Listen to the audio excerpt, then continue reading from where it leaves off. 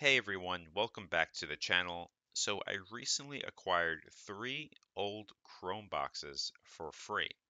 I've never had one of these before, so today I'm going to see if I can reset them and install a different operating system on them. Specifically for this video, I'm going to try to install Batocera on them. This way make it nice into a nice little emulation box. And in a future video, I'm going to try to install Linux on one of them, maybe something like Linux Mint or Ubuntu. And I think this is going to be a cool little project for me because I've never tinkered with one of these before. So these were used in a retail store to play just like calming music and sounds, and I'm glad I was able to get them because they would probably just end up in a landfill. And this is the Asus CN62 model, and I believe it has an old Celeron processor, and I'm guessing only 2 or 4 gigs of RAM. It has 4 USB ports, an HDMI and DisplayPort out, and it's got an SD card slot. Now, before I open it up, I'm going to power it on just to see what it boots into because right now I think it's still locked down to the company that I got it from. I was also able to get all of the power adapters for each one of these, so that was nice too. All right, let's see what happens when I power this on.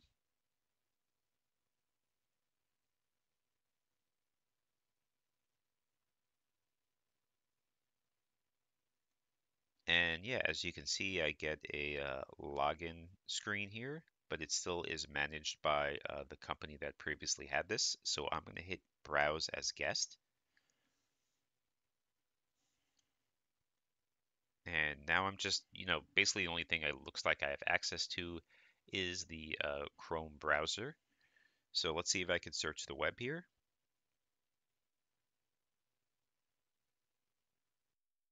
And let's see if we can get on the Mets website. Taking a while to load up.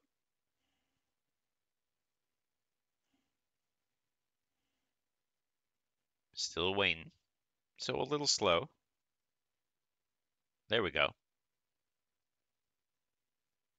There is a lot of stuff going on this particular page. But yeah, it does work, which is great. So now I think I'm going to try to, watch some videos on YouTube.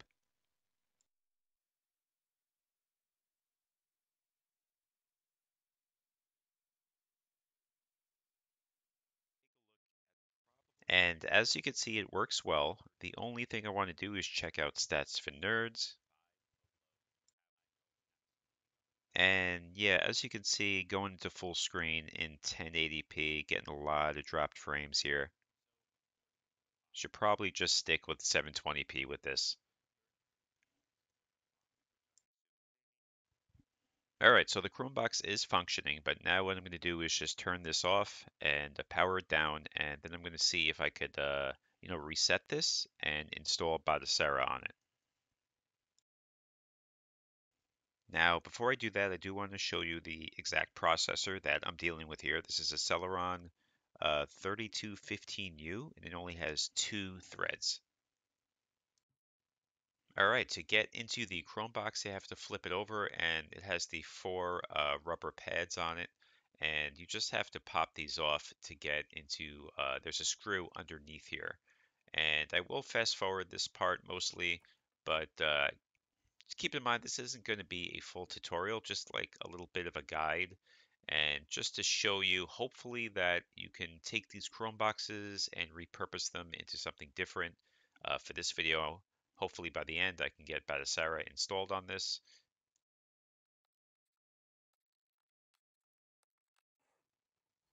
All right, now let's take a look inside.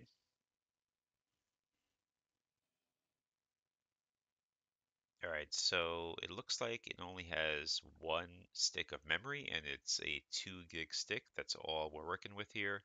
Have a Wi-Fi card, and underneath the Wi-Fi card is the SSD, and looks like it's only 16 gigs. That's it, so not too much.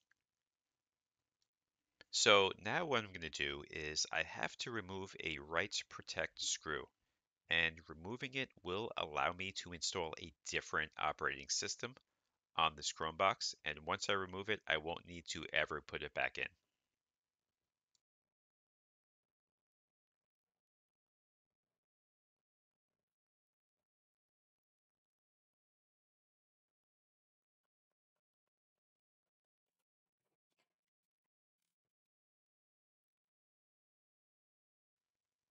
I then decided to take one of the RAM sticks from another Chromebox that I had and place it in the one I'm working on to give it a total of 4 gigs of RAM. Uh, then after that, I'm going to close this up and try to reset it. And if this works, what I'll eventually do is buy two 4 gig sticks of RAM for a total of 8 gigs on this. That should be plenty for, emulation or for a Linux machine. And before I continue, I just want to mention that these next few steps I got help from a great website called Mr. Chromebox and from a YouTube channel called uh, Danimation's Tips. And this YouTube channel I think is not being updated anymore, but I wanted to give credit where credit is due. Okay, so now I'm going to use a paper clip to press down on the recovery button and then press the power button. And then you'll get this screen. So now I'm in recovery mode. Okay, now I want to switch to developer mode. So while on this screen, I want to hit Control D and then take my paper clip again and then press the recovery button again. And then we'll get this screen. And it'll look just like that. So the screen will say the OS verification is off. And then it's going to switch over to developer mode. Now this will take a while, so just be patient. And at this point, I'm just going to fast forward this process.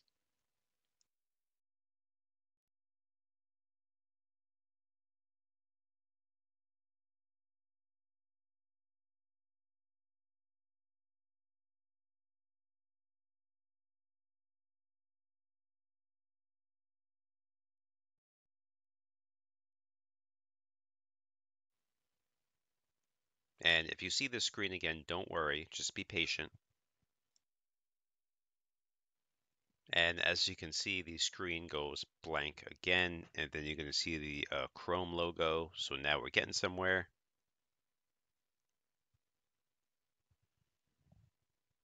And now it's going to search for Bluetooth and USB devices. I do have a USB keyboard and mouse combo connected already, so it's seeing that.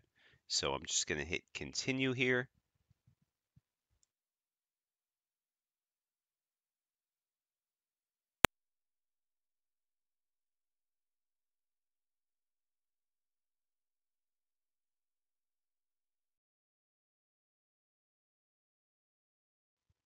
And now at this point, we're going to hit Control, Alt, and F2 at the same time. And at the login prompt, we're going to type in Chronos and hit Enter.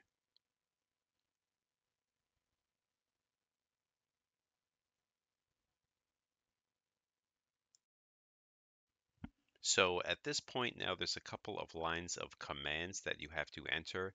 I made some errors while doing it, so I'm just going to highlight or point to the ones that you want to type in, so you just totally avoid my errors.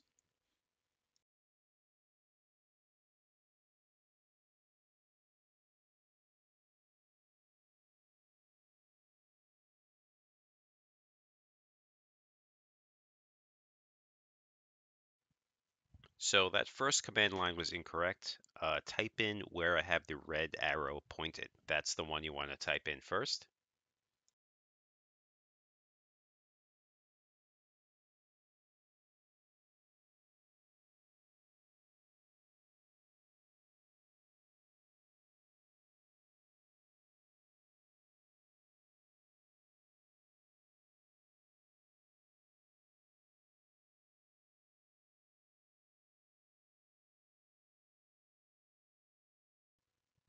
Okay, now again, just type in where the red arrow is and make sure you are connected to the internet at this point.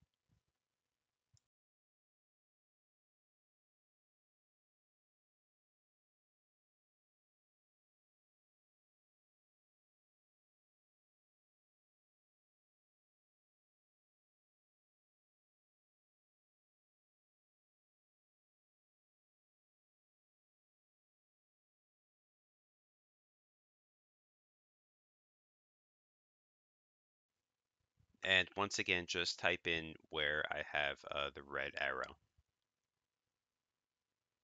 And with this second line, once you hit enter, it's going to start downloading the files that you need. There we go.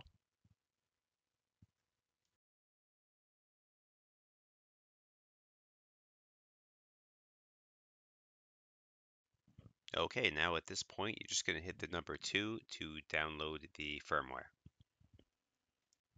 And here where it says, do I wish to continue? You want to hit Y for yes. And then here we're going to hit Y again. And here it's asking if I want to make a backup of Chrome OS, which I don't, so I'm going to hit N for no.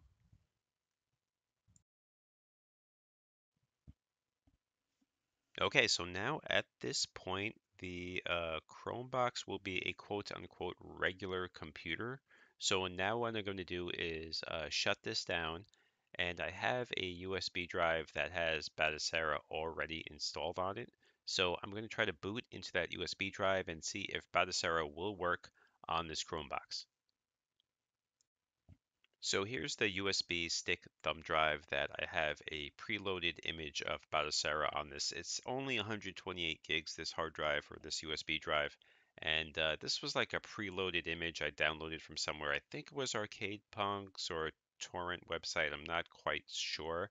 But I'm going to plug this in to the Chromebox and hopefully boot up into it. All right, when powering on the Chromebox, I hit escape, and this is the boot menu that I got. So I'm going to boot into, again, that USB stick and see if this boots up into Batocera. Let's see.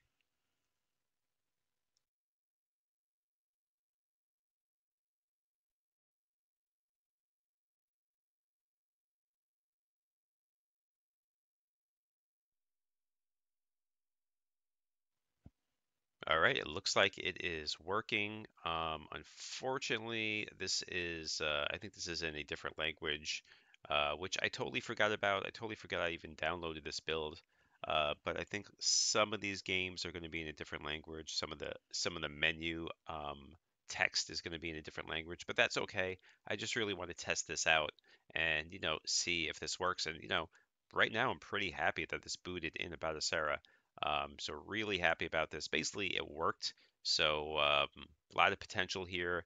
I can't wait to try this out. So I'm just going to try out a game.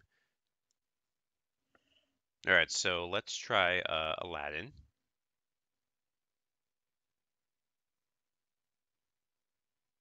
And Aladdin, there we go.